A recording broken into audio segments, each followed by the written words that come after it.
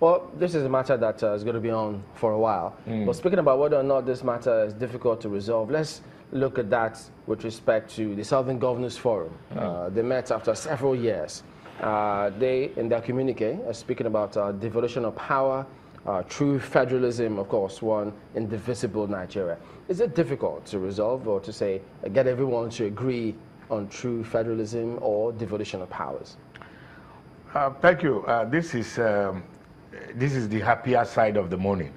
Oh, how so? No, it is so because we hear always that northern governors are meeting.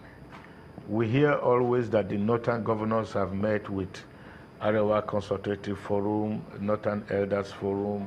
I dare say that the frequency of these meetings has created the impression that they know what they are doing over there. Here, that's with respect to politics. With respect to governance. Governance. Right. Because you see, governance comes from policy formulation, discussions, and implementation. You don't just jump up and throw out a policy statement without deliberations. But back here in the South, the kind of politics our governors have played has been one of total embarrassment, where they take partisan political positions into governance. And therefore, what the result was obvious, a disconnect between the governors and the people. If you ask me, ask all the 17 governors or their representatives who were present there yesterday, how many of them traveled to Lagos by road to really know about the state of this so-called Enugu-Port Harcourt highway or Benin-Ore, Ijebu-Ode road. How many of them came by road? But how does this singular meeting point to either a willingness to correct all this? No, it's not. You won't take it as a wholesale willingness, but right. it is beginning to lead towards a convergence. It is beginning to create the impression of a consonance rather than dissonance.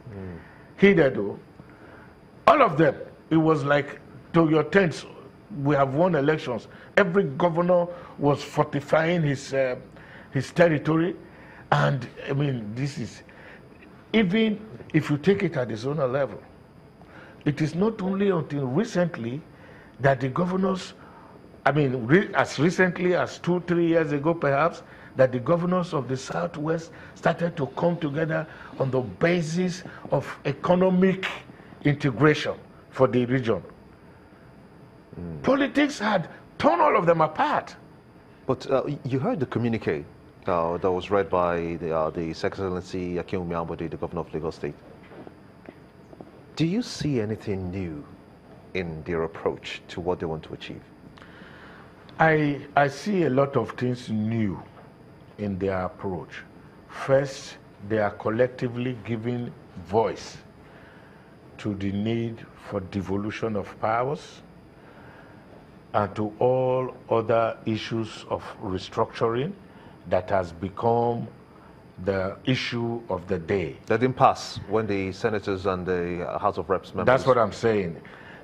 The only thing missing from yesterday's meeting is a mention of how the governors were going to work with their various legislative houses to ensure, and I think it was mentioned, to ensure that when the amendments to the Constitution finally arrives in the State Houses of Assembly, they will work in concert to ensure that the interests of the South is protected in the various amendments that will be provided.